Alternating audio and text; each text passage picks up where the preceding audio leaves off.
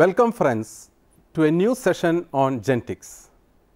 In this session, we will discuss sex determination in plants and animals and sex linkage, non-disjunction as a proof of chromosomal theory of inheritance. The chromosomal theory of inheritance, genetic mechanisms of sex determination.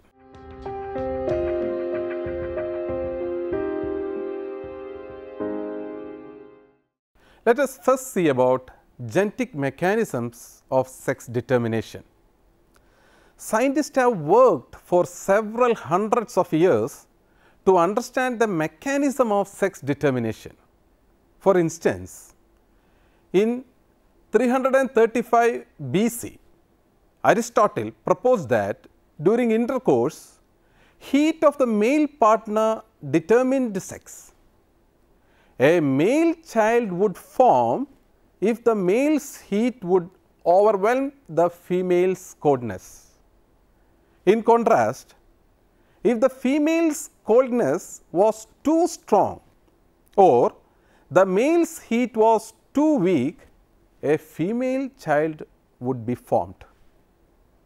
At least in the case of some reptiles, the temperature of the nest determines the sex of the embryo. The sex is determined chromosomally in most animals. Sexually reproducing plants and animals can be classified into two groups. Individuals are alike their gender condition, sexually monomorphic, which we call it as hermaphrodite populations, and individuals are different, sexually polymorphic, we also call it as dioecious species, which separate male and female individuals. Botanists employed the term co-sexual to refer the condition where the plants perform both functions. Now, let us look into the discovery of X and Y chromosomes. Organisms have morphological sex difference as males and females. Generally, sex chromosomes which contain sex determining genes determine the sex.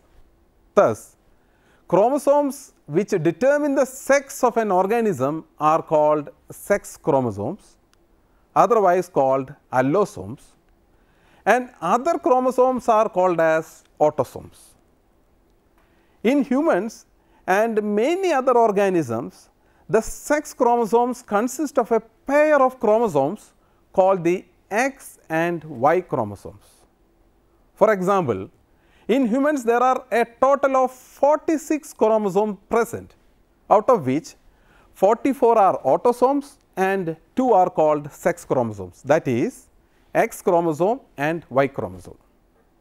A male individual contains 2n, that is 44 autosomes plus XY chromosome, and the Y is male determinant, but the female contains 2n, wherein there are 44 autosomes and 2 X chromosomes, where X is the female determinant.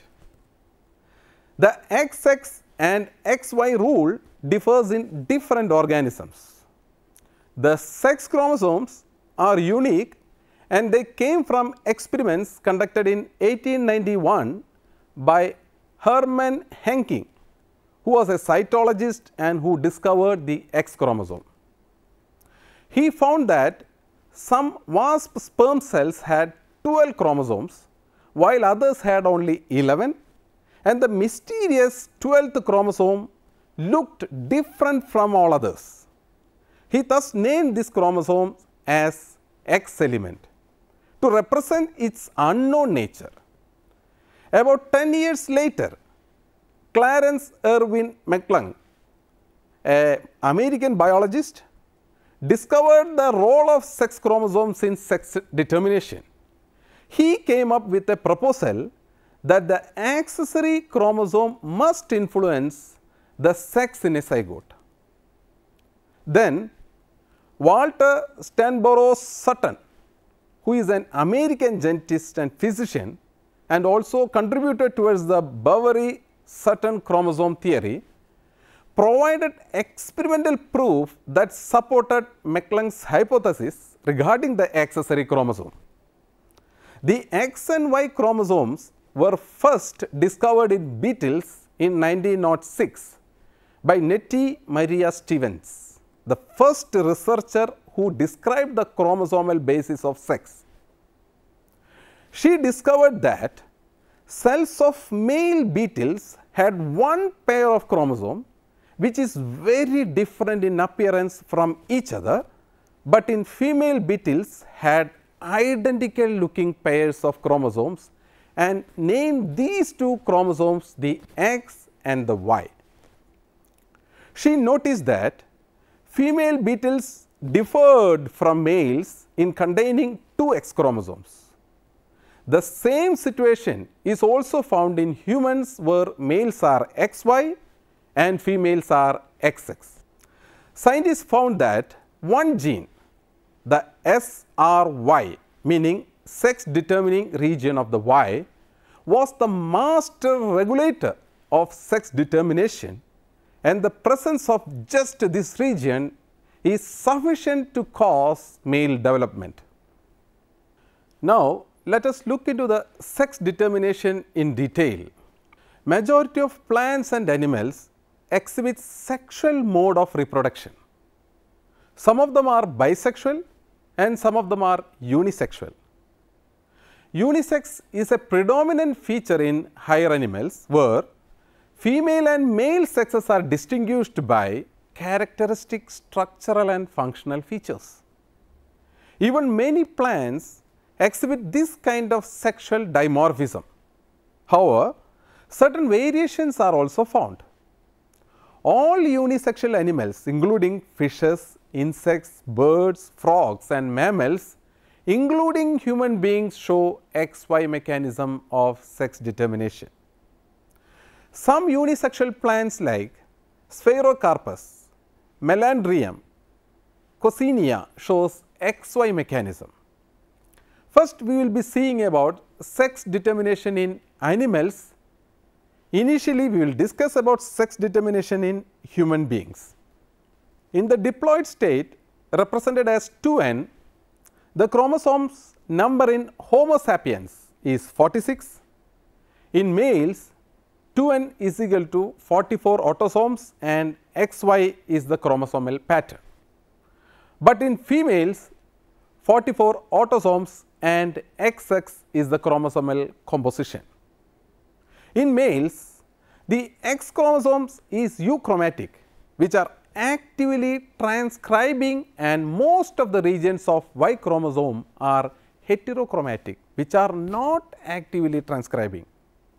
Now, it is established that the male determining chromosome is Y and the female determining chromosome is X. Y chromosome is the sex chromosome that carries the genes for male characters, and X chromosome carries the genes for female characters. Let us see the inheritance pattern of X and Y chromosomes. During gamete formation, the normal diploid chromosome number is halved. This is called the haploid condition. All the X of a female have 22 autosomes and a single X chromosome. A male produces two types of sperms. One type bears the 22 plus X composition and the other 22 plus Y. Secondly, let us see about sex determination in Drosophila. In Drosophila, the sex determination is by XX and XY mechanism, but with a difference when compared to sex determination in humans. Its 2n number is 8. In female, there are 6 autosomes and XX chromosome, but in male there are 6 autosomes and XY chromosome. But if an insect has 2n composition with 6 autosomes, there is only one X chromosome, then the insect develops as a male, because in this case It is the balance ratio between autosomal number and sex chromosome number that determines the sex of the individual. Therefore, male sex can be determined even in the absence of Y chromosome. For example, if the composition is 6 autosomes plus XX, it is female. If the composition is 6 autosomes plus XXY, it is a super female. In the case of 6 autosomes plus XY, it is a male. 6 autosomes plus X0, it is a male. And 6 autosomes plus XYY, it is again a super male. Now, let us see sex determination in honeybees. In honeybees, rather than the presence or absence of sex chromosome, sex is determined by fertilization or non-fertilization of eggs. A virgin queen who has not taken a mating flight produces only male progeny. Now, it is known that 20% animal species use a haplodiploid mode of reproduction. In this mode, male progeny develops from unfertilized eggs which are haploid and have one set of chromosomes, while the fertilized honeybee eggs which are diploid and have two sets of chromosomes differentiate into worker bees and queens. Later on, it was discovered that honeybees lack sex chromosomes. Here, according to complementary sex determination hypothesis, the single sex determination locus, in short known as SDL, determines the sexual fate. Fertilized eggs that are heterozygous at SDL develop into females, while fertilized eggs that are homozygous at SDL develops into diploid males.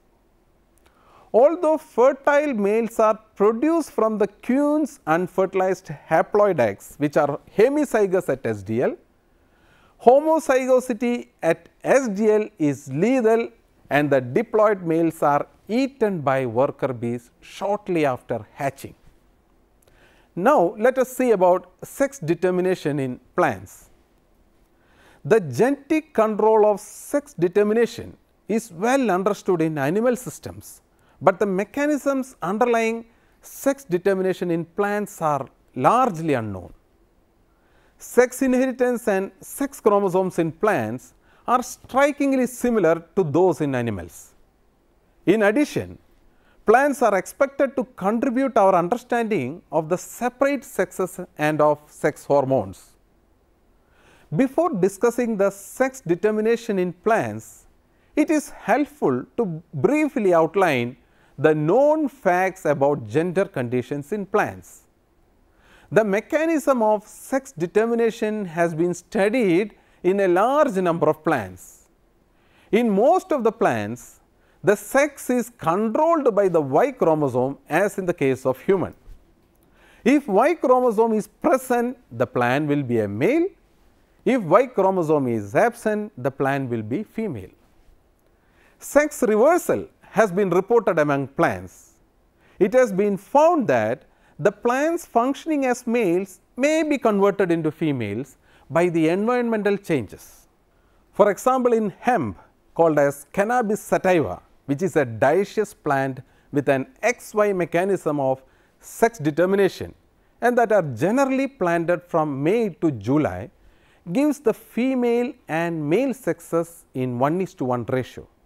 But later plantings results in a greater percentage of females. In extreme cases, all the plantings develop into females. The variation in the length of the day is thought to be the factor responsible for the reversal of sex in these plants. Let us now discuss about sex determination in higher plants. In higher plants, the sex is determined as per the theory of heterogenesis proposed in 1906 by Karl Correns, a German botanist and geneticist. According to this theory, only one sex either the male or female is heterogametic, produces two types of gametes and each type determining a different sex on fertilization. XX, XY type or ligase type is such type of sex determination. Let us understand more about XX, XY type or ligase type. This type of sex determination was first studied in the milkweed bug ligase. There are two different patterns of sex determination in ligase type. The first pattern is female homogametic and male heterogametic. In this type of sex determination, the female is sexually homozygous or homogametic, having two X chromosomes. The male is sexually heterozygous or heterogametic, having X and Y chromosomes. The female produces only one type of egg, each carrying an X chromosome in addition to the autosomes. The male produces two types of pollen, one type carrying the autosomes with one X chromosome and the other type carrying the autosome with one Y chromosome. Fertilization by a sperm with A plus X chromosome results in a female and by a sperm with A plus Y chromosome results in a male. Example in the case of angiosperms. The second pattern is female heterogametic and male homogametic. In this mode of sex determination, the female is sexually heterozygous or heterogametic, having X and Y chromosomes, while the male is sexually homozygous or homogametic, having two X chromosomes. Thus, the male plant produces similar type of pollens, each with an X chromosomes, while the female produces two types of X, the X type which on fertilization develops into male and Y type which on fertilization develops into female. The third pattern is female homogametic and male heterogametic, that is XO type sex determination. Some plants have been discovered with XO type of sex determination. In this case, the female produces only one type of egg which carries autosomes and X chromosome, but the male produces two types of pollens. One type carries autosomes and one X chromosome, A plus X, and the other type carry only the autosomes, A plus 0. Fertilization by a pollen of the first type, that is A plus X, results in a female, and with the second type A plus 0 results in a male. Example, Dioscorea sinulata. Now, let us look into sex linkage, non-disjunction as a proof of chromosomal theory of inheritance. There has been a long years of experiments and observations which led to the conclusion that chromosomes are the bearers of hereditary materials. It was proved that female and male contribute equally to the production of offsprings. Further confirmation about the exact knowledge of heredity was furnished by Mendel's experiments. More recently, cases have arisen in which the genes for characters and the chromosomes have the same method of distribution. Finally, it was demonstrated that the distribution between specific genes and specific chromosomes in such a way that the argument of the cell as a whole cannot be applied. The experimental and cytological evidence in the case of non-disjunction enhances such a demonstration. Now, let us look into the fact of non-disjunction. Generally, during gametogenesis, the homologous chromosomes of each pair separates out, which is referred to as disjunction, and are equally distributed in the daughter cells. In 1930, Calvin Blackman Bridges, an American scientist who is known for the fly room experiment, found that very rarely in Drosophila, X chromosomes fail to separate and both the X chromosomes are transmitted to one of the daughter cells. So, some of the female gametes contain 2 X chromosomes, while the others are without any chromosomes. Thus, there is an unequal distribution of chromosomes in the daughter cells. The failure of separation of homologous chromosomes is called non-disjunction. This can occur either during mitosis or meiosis or embryogenesis. It always produces cells with wrong chromosomal numbers. Non-disjunction was also discovered in man and Datura. There are different types of non-disjunction. The non-disjunction can be classified into 4 main types.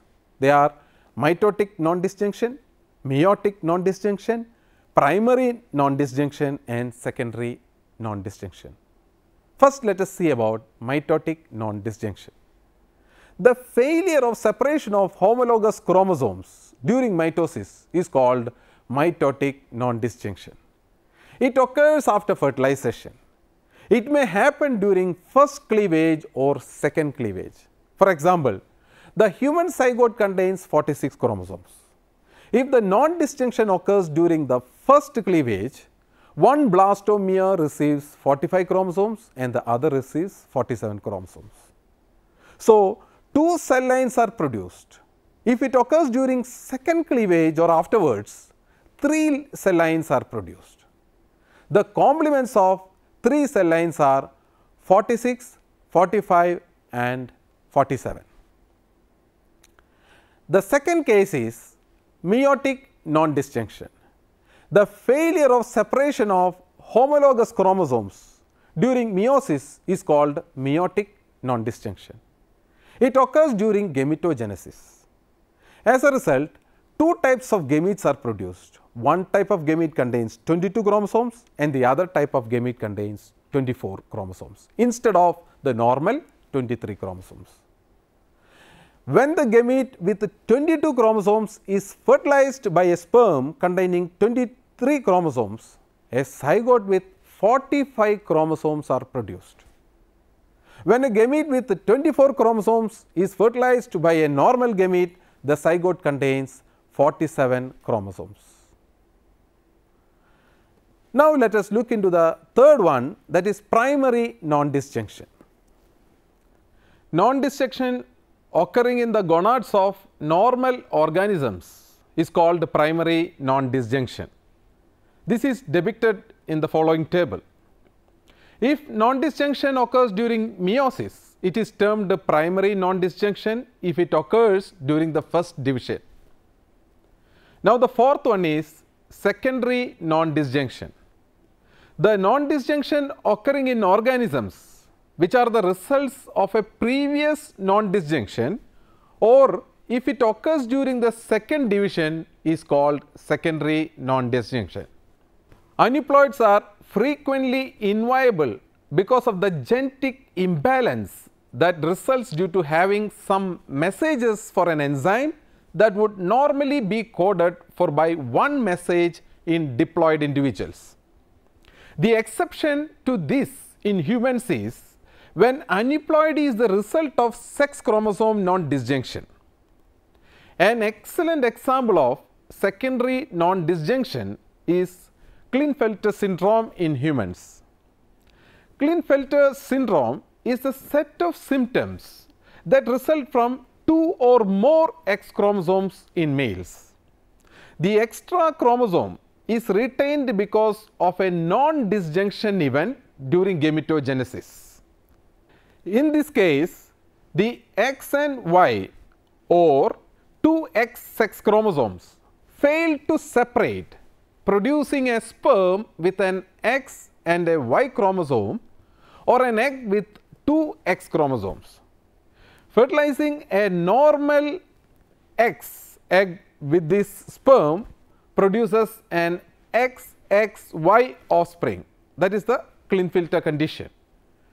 Fertilizing a double X egg with a normal sperm also produces an XXY offspring, again the same condition. Another mechanism for retaining the extra chromosome is through a non-disjunction event during meiosis II in the egg.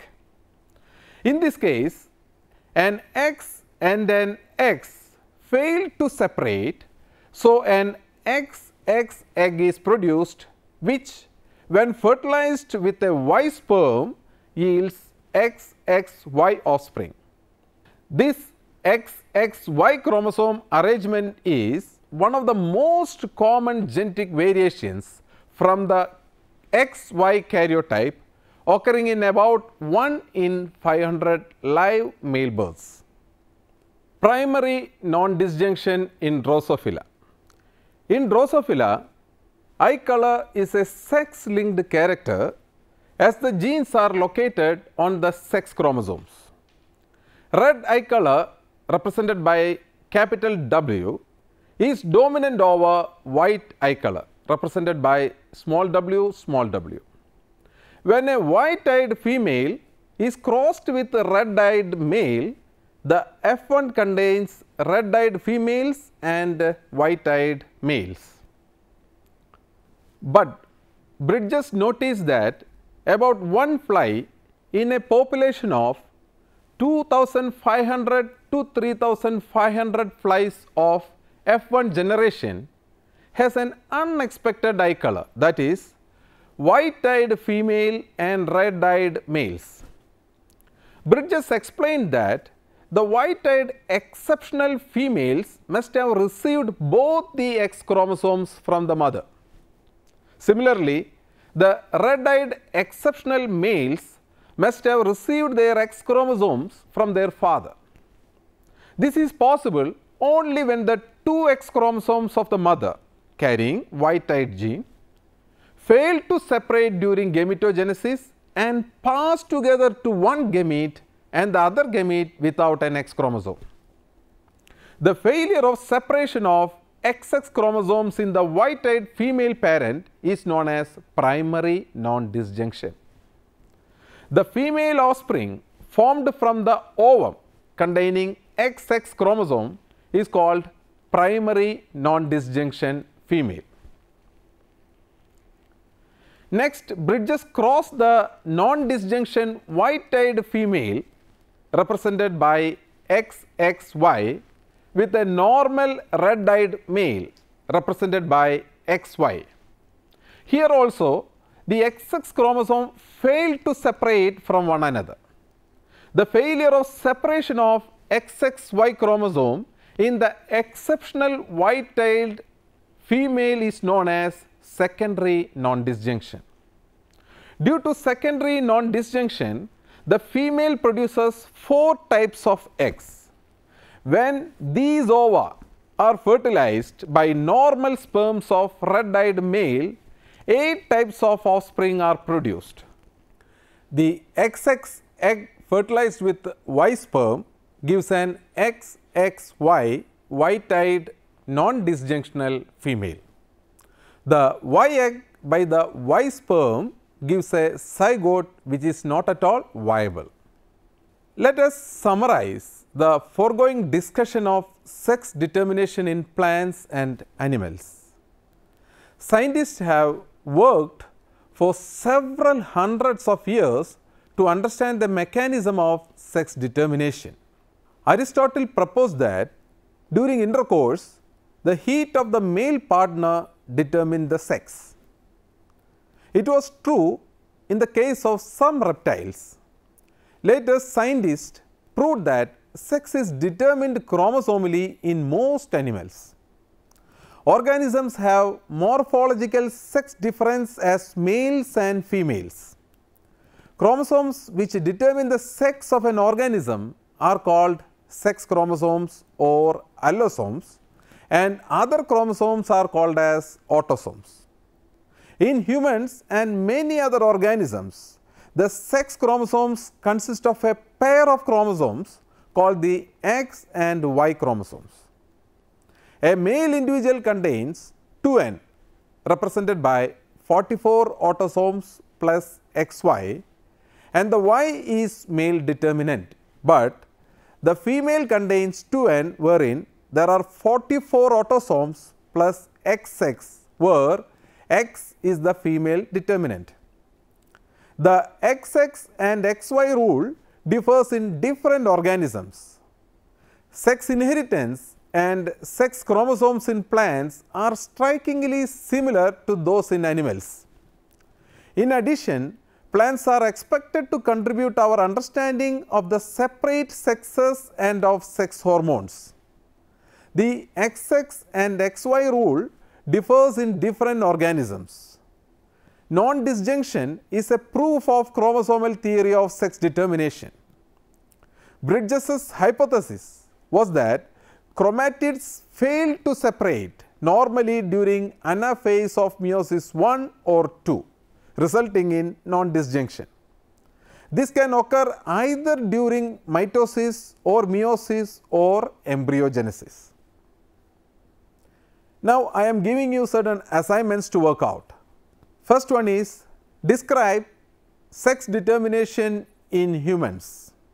Second, explain how the observation of cytologists and genetics provided the basis for the chromosome theory of inheritance. Third one is describe the contributions of scientists to prove chromosomal inheritance. Fourth one, distinguish between a heterogametic sex and a homogametic sex. And fifth, explain how the observations of cytologists and genetics provide the basis for the chromosome theory of inheritance. I am also giving you certain references for your further reading. The first one is titled Non-Disjunction as Proof of the Chromosomal Theory of Inheritance, Part 1. Genetics. It is written by Calvin C.B. in the year 1966. The pages are from 1 to 52. The second one is entitled Non-Disjunction as Proof of the Chromosomal Theory of Inheritance, Part 2, Genetics, again authored by Calvin C.B. in the year 1916. The pages are from 107 to 163.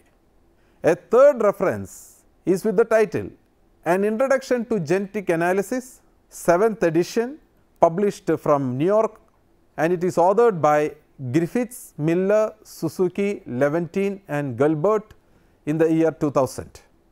The fourth reference is entitled Chromosomes and Heredity.